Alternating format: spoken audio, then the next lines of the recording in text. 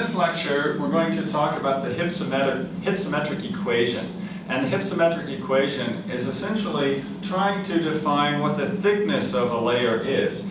And so if we take the difference in geopotential height between two pressure surfaces, we're going to call that the thickness. So remember, geopotential height is our redefined height coordinate system.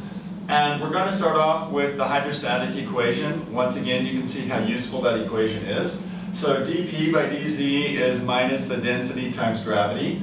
And we know from the equation of state that we developed for extensive properties that the density of our air parcel is equal to the pressure divided by R sub d times the virtual temperature. And recall that the virtual temperature is a correction factor which adjusts the density for the presence of water vapor in the atmosphere. Otherwise, this would be the dry pressure and this would just be the temperature. But we're doing this for a moist air parcel that has water vapor in it, so we must use the virtual temperature.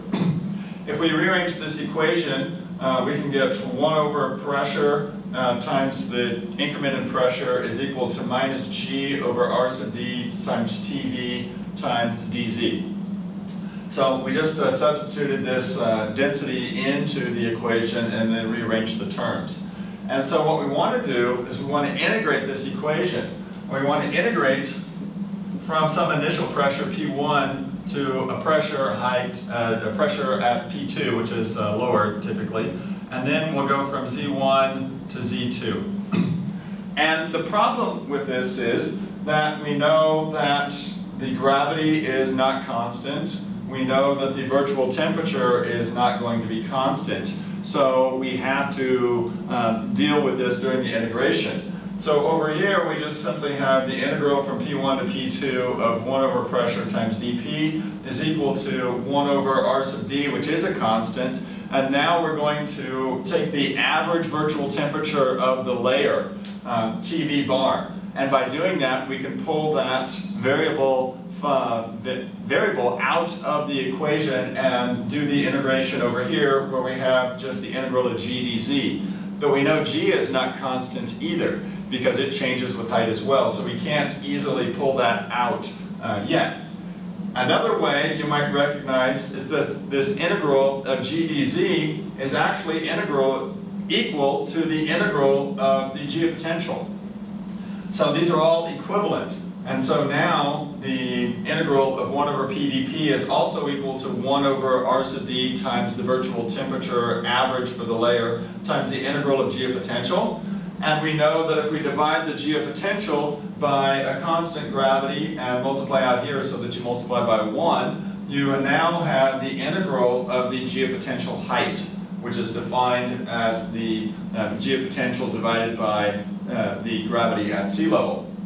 So now we can integrate both sides of the equation. The integral of 1 over p dp is going to be the natural logarithm of p2 minus the natural logarithm of p1.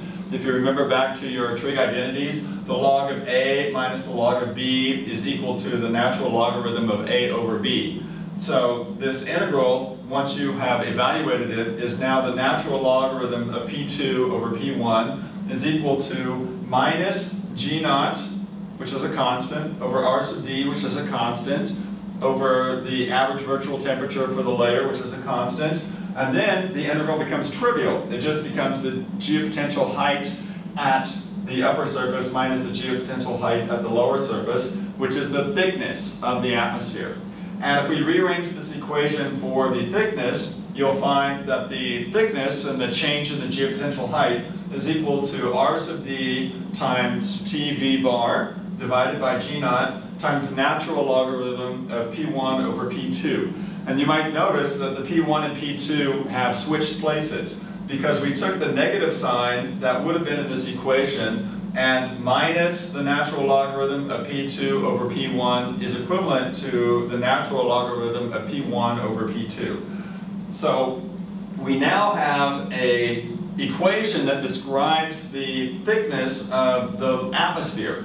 And the thickness between two pressure surfaces is primarily controlled by the average temperature, virtual temperature in that layer. If you have a warmer layer, then that layer is going to be thicker. If that layer is colder, then that layer is going to be more shallow. And we can also redefine this equation in terms of the precursor out here. This R sub d TV bar over G naught is going to be redefined as the scale height of the atmosphere.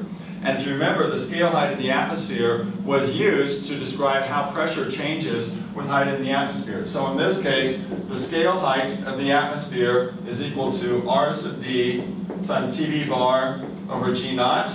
And that scale height was used in the equation P of z is equal to P naught times the exponent of minus z over h. And that is the scale height of the atmosphere.